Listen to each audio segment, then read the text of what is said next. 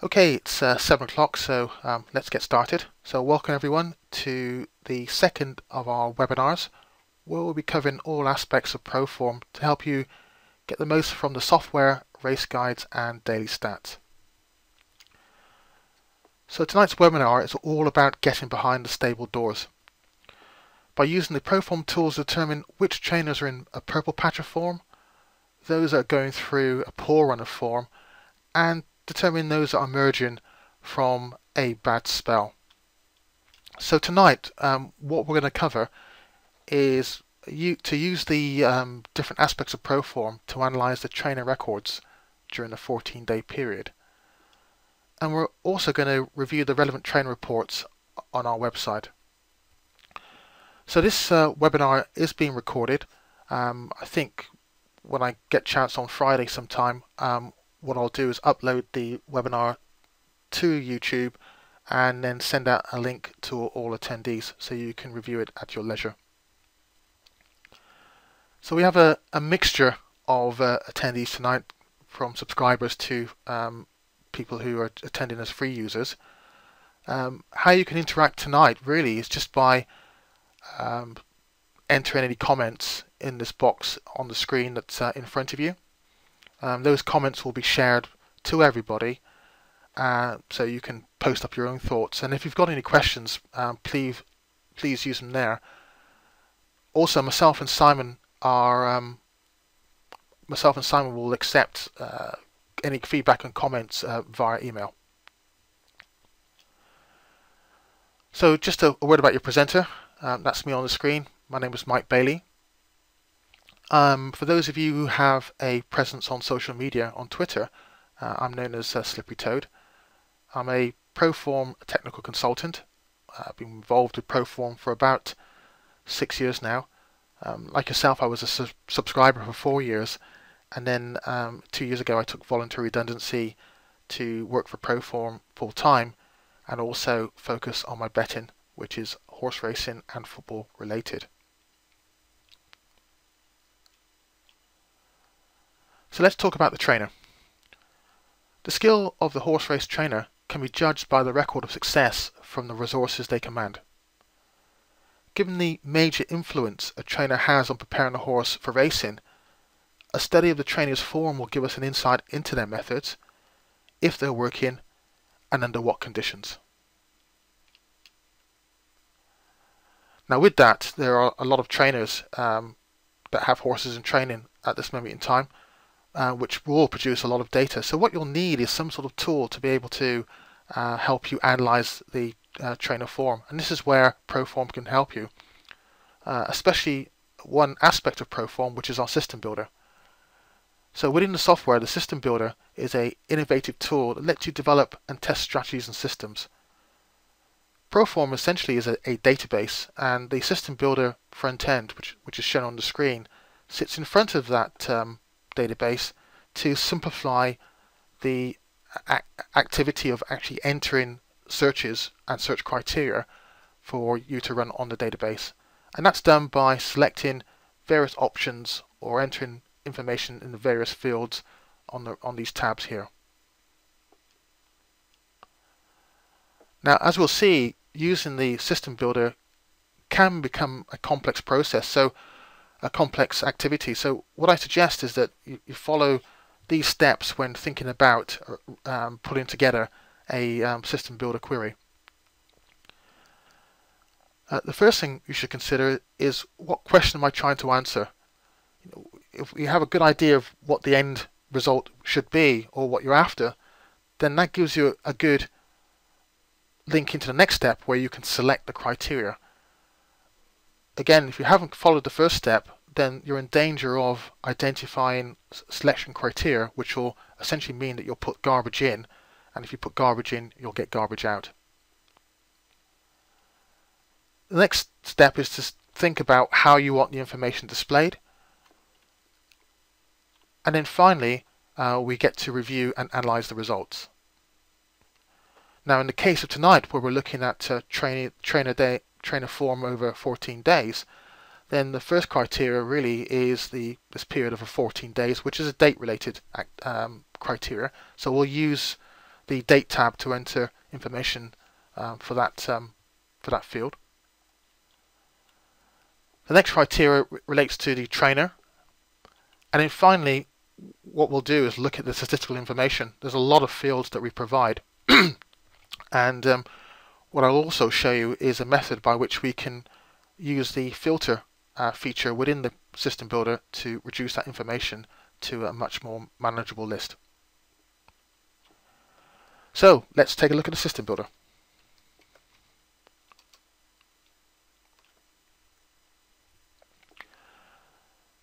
So for those of you who are not software subscribers, here is the system builder within the software. To access it, all we need to do is go to the Features menu and select System Builder. As I indicated in the previous slides, what we have are various tabs within the System Builder which logically group elements of information.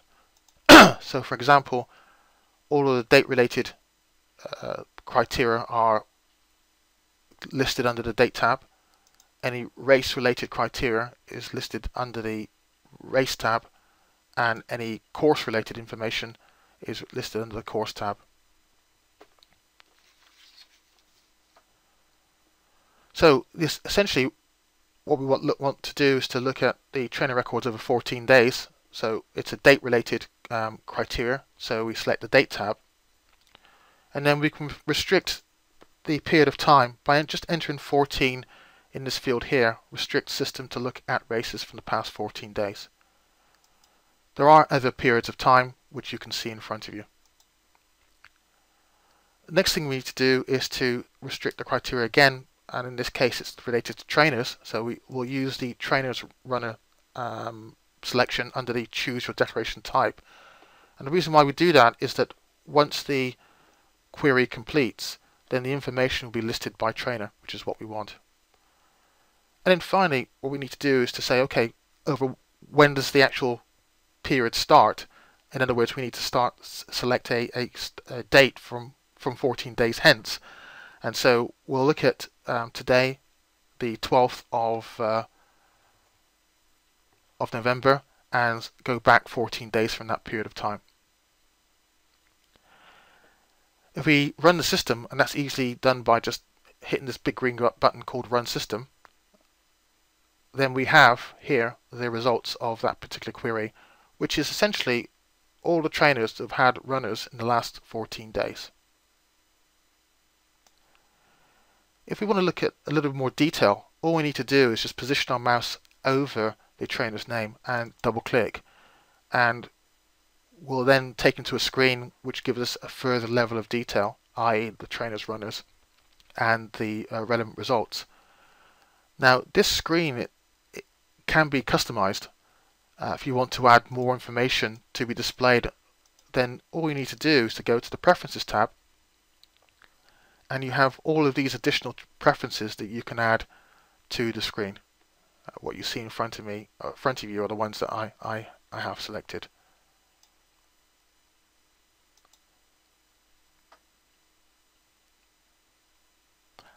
In this area here, what we have is the system qualifier screen, and essentially what it shows is that for this particular trainer, Alan King, it shows the qualifiers for his runners, in other words, the date of his next runner. If we wanted to go into that particular race and start our analysis, it's as simple as just double clicking over any of the fields, and then we can just pull up the information into the race card.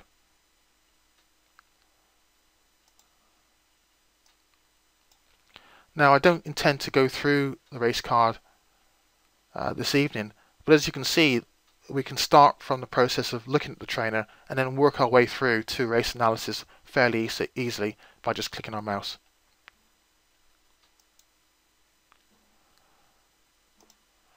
If we go back to the list of trainers, we may want to refine this list even further by just focusing on one particular race category. And we can do that under the Race tab, where if we just want to look at trainers who've had horses who've had ran horses in the last 14 days on the all-weather surface, then that's as simple as position our mouse over the race type area, select none, and then we select all-weather, and then run the system again. As you can see, results are returned by the system builder, and if we just double-click into the trainer name, we can see that all we have is the results related to their runs on the all-weather surface.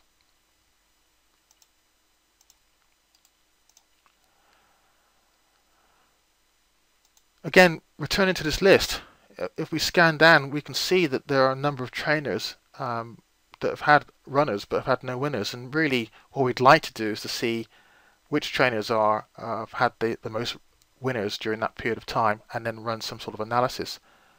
So to restrict this list even further, we have the filter results tab, which is here. And so if we wanted to do something along the lines of only list the trainers that have had 9 or more winners in the last 14 days, then that's as simple as turning the filter on and then selecting the appropriate field and entering 9 here, and then the correct logical operator. So in this case we select this one, which says greater than or equal to 9. If we run the system again, you can see now we have got a much more constrained list, but only for those trainers that have had 9 or more winners in the last 14 days. For each of these columns, to sort them, it's just a matter of position our mouse over the column title and clicking them. And what we can see is that Kim Bailey and Venetia Williams, over the last 14 days, have their runners have produced 9 and 10 winners respectively, with profit at Betfair SP and Industry SP as well. Now there's a lot more stats available here, and I don't intend to go through these columns, but as you can see, if you want to dive into the actual data and look at it in more detail, then all the information is available to you. Now it may be that you want to take this information and process it offline or copy it into your notes, and again that's as simple as position your mouse over any of the columns and utilizing one of these two features, where you can copy the information to the clipboard, or you can copy it to a file which is comma separated values. In this occasion, what we'll do is copy it to the clipboard, and then if we just go to Excel, I can just position my mouse over the cell of interest, right click, and then as you can see the information is pasted into Excel, and we can run the same process if we wanted to for Word or a text file. So what we have now is an ability to run the query in the system builder and then take the information and copy it or process it offline.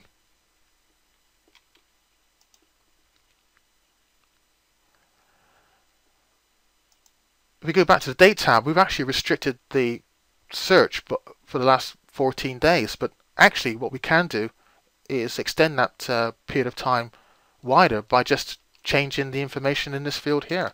So if we want to look at trainers that have had 9 or more winners over the last 28 days, it's just a matter of changing that field and running the system query again, and again interpreting the results. I know that this webinar is all about trainers, but we can do the same thing for jockeys, and again all we need to do is change the declaration type, and we can do that here. So for instance, if we just look at jockeys now and run the query again, we can see the list of jockeys who have had 9 or more winners over the last 28 days.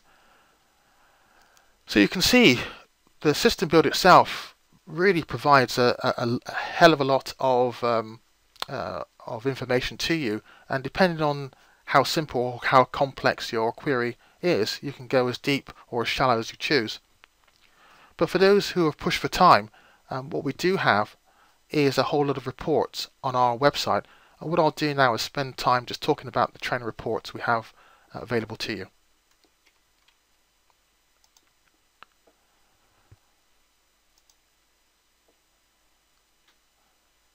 So on our website we have our daily stats area, and here this is our repository for all of the reports that are compiled every single day.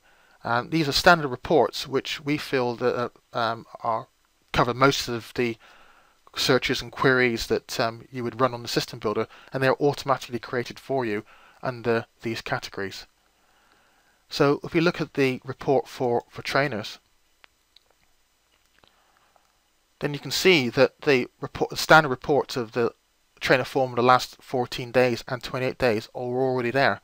So if you wanted to look at the trainer form in the last 28 days, it's as simple as clicking your mouse and reviewing the information.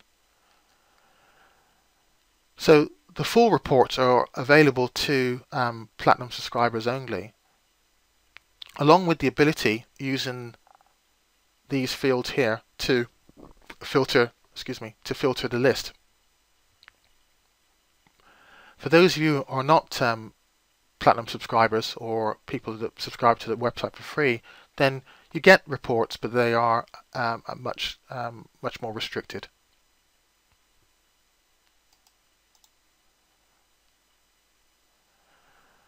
But we've got some other reports which I'd like to spend some time showing you. So again, we just click on the various trainer reports, and here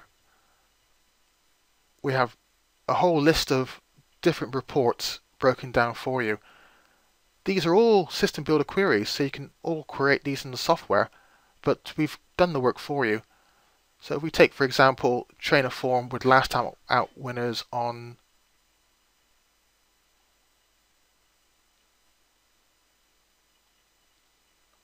over jumps, trainer form with last time out winners returning within 7 days over jumps, then there's a standard report for you here. And what you can do is take that information and use it as part of your race analysis, along with all the other unique reports.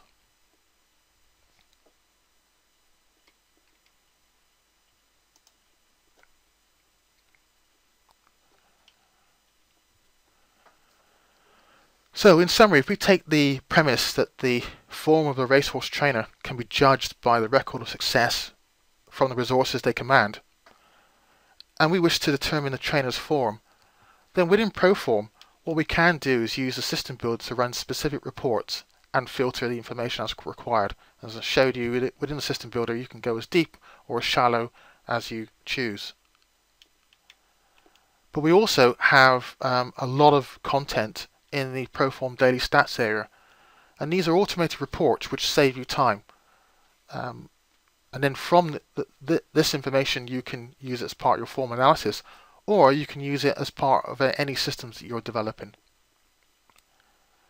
Now the important thing to note is that this is only one aspect of the selection process. We need to study the horses, we need to study the jockeys, we need to study the race conditions, but hopefully in the last sort of few moments or minutes I've given you a real insight into how you can use Proform to study the form of trainers.